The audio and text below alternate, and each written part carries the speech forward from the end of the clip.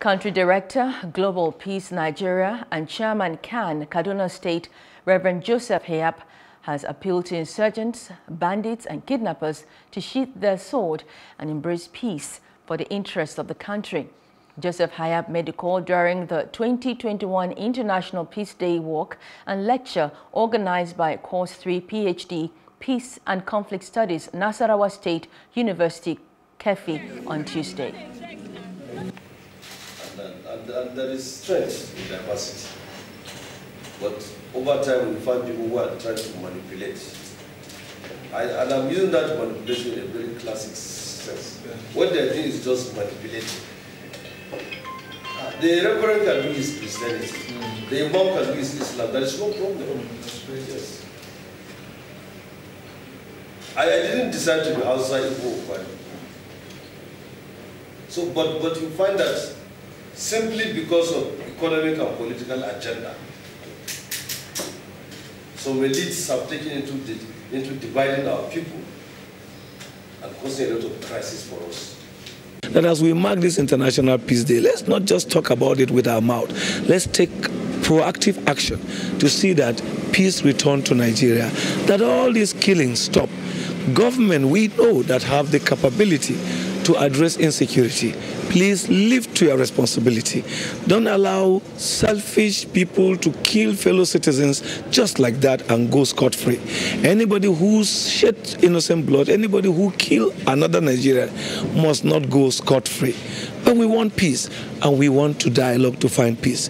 But there must be justice in handling peace matters. It will be foolhardy to fold our arms and say because of banditry we will not try. Okay, we will have to give it, we'll continue to try.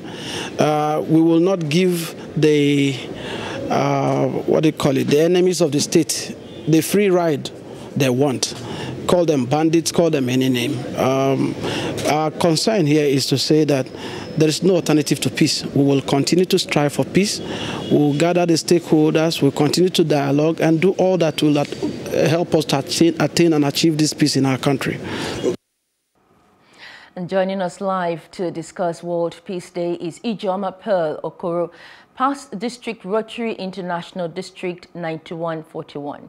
Hello, Ijoma. Good evening, my dear. Good evening. Good evening, ma'am. World Peace Day. Same to you. How are you? Fine, thank you. Good to see you on a peaceful day like this. Thank you. Well, how can we get Nigeria back on the track of peace? My dear, it's all inclusiveness. Like the guy marching on the street did say, the quest to have a peaceful Nigeria is actually not a task that should be left to government alone. It requires inclusiveness. It requires a participation of all stakeholders. And that is why in Rotary International, we strive to ensure that all the activities and projects that we do actually tend towards maintaining peace and order in our society. Rotary carries out projects and interventions that actually address the ills in the society. We do that through about 4 different ways, through our members whose daily projects and services, whether we are doing projects on maternal and child care, whether we're actually creating a sustainability for the environment, or even whether we are promoting literacy, it's all geared towards ensuring that people live together, people have a peaceful coexistence. I mean, through the Rotary Peace Centers that trains over 1,300 people annually, about 100 people, but I mean a total of about 1,300 people in the world. We try to ensure that we pick professionals scattered all over the country, all over the world, who are actually gathered together in peace centers and are trained. So at the end of their fellowship programs, they go back to the environment to actually continue the peacemaking moves. Okay, of course, talking about continues to act as leaders too. Yeah, Nigerians are, just staying in, with that first question on how to bring Nigeria back to the track of peace. Nigerians are presently generally discouraged. How can our leaders revive the Nigerian spirit of brotherhood?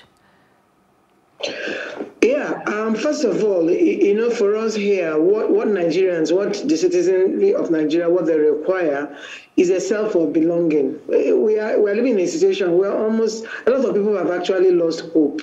They're actually not sure of what tomorrow will bring. They are living in a world of uncertainty, breakout of law and order, and things that are actually extraordinary happen. So for us, the government actually needs to reassure, through the activities of government, reassure the citizenry that there is hope, that whatever that is not going on well can actually be rearranged. People need to trust themselves, they need to trust the government, they need to trust the environment. It's an all-inclusive thing, like I said earlier. It's not just the government that is going to help us to get there. Every one of us needs to be part of it. But what we require is trust. We're in a situation where it looks as if most people have lost trust in our system.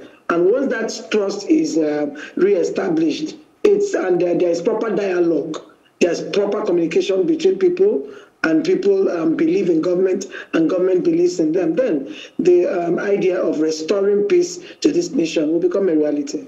Okay. Is equity still possible in Nigeria, you think? How can it be achieved? Oh, yes. I talked about inclusiveness. Equity is still possible. A situation where people feel some are included and some are not included, some are favored and some are not favored. It is possible. It is a thing of the mind. We need to begin to do things that show that all of us belong to the same one Nigeria. We all have equal rights. We have equal rights, access to water, access to food, access to good governance, access to proper security and all that. It's all inclusive. It all borders in inclusiveness. Once everybody is involved and everybody is meant to feel alike, to feel the same, to feel that what matters in the north matters in the east, and what matters in the west also matters in the south, then we can all come to a proper round table and begin to correct the things that are wrong in our society. Everybody needs to get involved. We need to reenact the peace, the trust that we once shared as a nation. Well, we'll look forward to that day when Nigeria will become truly one like it used to be.